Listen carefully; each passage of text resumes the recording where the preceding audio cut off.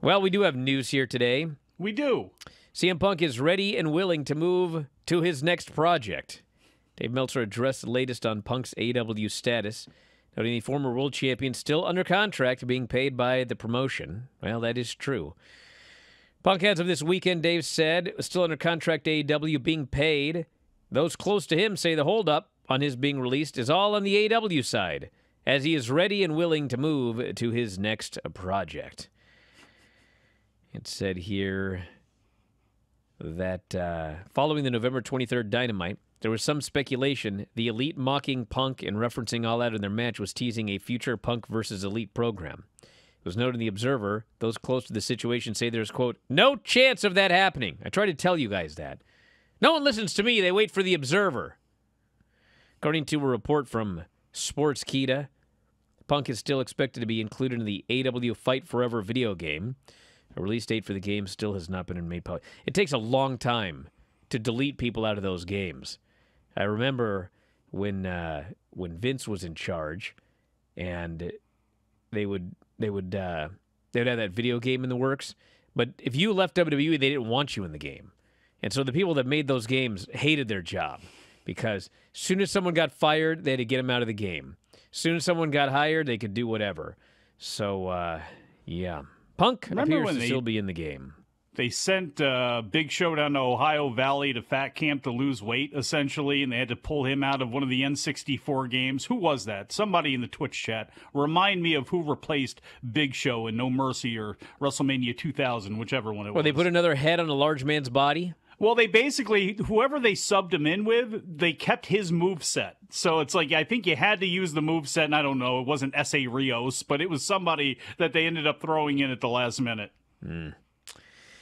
Well, we've also got this Dynamite on Wednesday. Let's get this over with fast. 870,000 viewers, down 1.1% from the Thanksgiving Eve episode. Second lowest Wednesday night audience for the show since June 15. 0.26, 18 to 49, down 20% from last week. That's a bad demo, bro. That's a bad demo. But, you know, in terms of viewers, I actually still don't know where this charted. I have no idea. Because you see this this Nielsen company, golly, you think whatever you think is behind the times, Nielsen takes the cake. They have a holiday, and they can't get nothing right. They can't get ratings out for days. Then they get these charts that are all messed up. I think the chart was all messed up. Like a bunch of shows got a 0.0, which I don't think is what those shows actually got. But anyway, in terms of viewership, I mean, everyone, you know it is on the internet. Raw does the biggest first to third hour drop in the 30-year history of the program. And it's like, nah, you know. And then, AEW does not a great number, and it's like, man, they got to pack it in. It's done. The viewership of this show was almost identical to the viewership of the show last week. Literally almost absolutely, completely identical. The difference was Jericho and Ishii did better in the final quarter than the Young Bucks and Death Triangle. That's literally the difference in viewership, was one main event did better than another main event. Now, of course, because the Death Triangle and the Bucks didn't do as well as Jericho and Ishii, well, yesterday was all about how they should be fired. They clearly, Tony bet on the wrong... Bros, it's a week. Can you guys calm down? Yeah, the demo's not good. And yeah, the show in general, the demo has been dropping for a long time now. But dude, you guys got nothing else to do on the holiday season? Go put up a tree. Put some decorations on the tree. Go online and find some goofy decorations. Maybe like a ding-dong or whatever. Look, if that's not your whatever thing... Whatever hang from your tree, go for it. Go outside and plant a tree. That might be even a better option. Plant a tree. You know what you can do is donate to Whale Scout. Because the newest auction is up on my Twitter right now. It's already over $1,000. You know what I discovered? What's that? If you plug the Bryan and Vinny auction on the Bryan and Vinny show, it does better than if you don't. I'm glad you were able to come to that deduction. So anyway, it's on my Twitter right now, at Brian Alvarez. You can go up there and check it out and donate. You can write it off on your taxes. Yeah. And I know a lot of you want to write stuff off on your taxes. What could be better than writing off a chance to co-host the Bryan and Vinny show? Look, will you just take the money? If somebody wants to come on and then talk about how AEW is in the mud for these demos and wants to yell at Craig about it, are you going to let them do that? Bro, listen, if you want to donate $5,000 and be a co-host on the Dynamite show and sit there and be stupid for an hour, that's fine. It's one show. You're not getting to be a permanent co-host. You're just some bloke coming on for the day. And I know that some of you saw Dragor and you thought, I cannot live up to that. Bro, you'll be fine if you want to do the show. We haven't had one guest host who didn't end up being fine because, you're not by yourself. We're all there. And the expectations are low. Yeah, of course. It's a Bryan and Vinny show. What do you think this is? Oprah? Oprah? Sure. Aren't you behind the times there? Well, I mean, just throwing out some show that, had expectations. Aye. There's no expectations on the Bryan and Vinny show. Cody Rhodes, according to Dave Meltzer, his recovery is going well. He's been working heavily with top-level trainers, put on size and strength, hit 240 pounds legit, which may have been the thickest he's been in his life. He's back to normal when it comes to his ability to train and lift.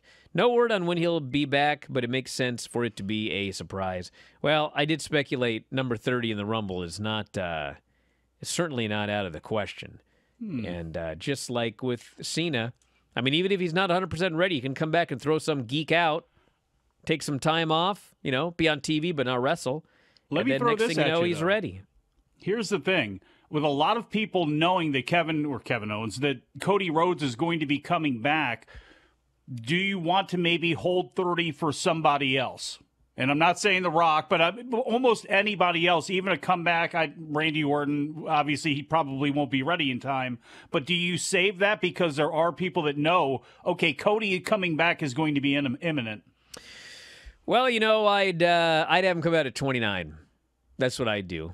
Have everybody expecting he's going to be number 30, and then they think 29 is going to be, I don't know, James Ellsworth making a big return. But it's actually Cody, and the place goes crazy.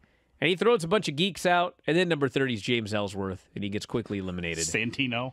Yeah, Santino or whoever. Booker T. Somebody. While doing commentary, please. Bring that back. Bring back one TNA thing just for one night. Booker T doing commentary on the Royal Rumble while he's in it. Granny, let's do the wrestling report. What do you got today? Put your laughing gear on. My laughing gear. What is wrestle load? And Brian Hawks. I don't. That's what Vinny got paid after his shows. I don't know what wrestle load is.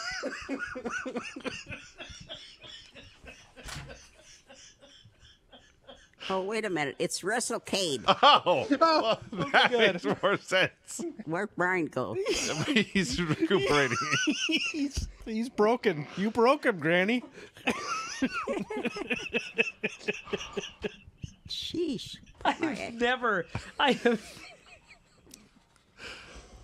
If you enjoy these videos, for just $7.99 per month, you can enjoy full-length editions of The Bryan and Vinny Show, Wrestling Observer Live, Figure 4 Daily with Tom Lawler and Lance Storm, the Mad Men Podcast, Speak Now Pro Wrestling with Denise Salcedo, and more, plus hundreds of archived shows, all in beautiful HD. Don't miss out. Join us today.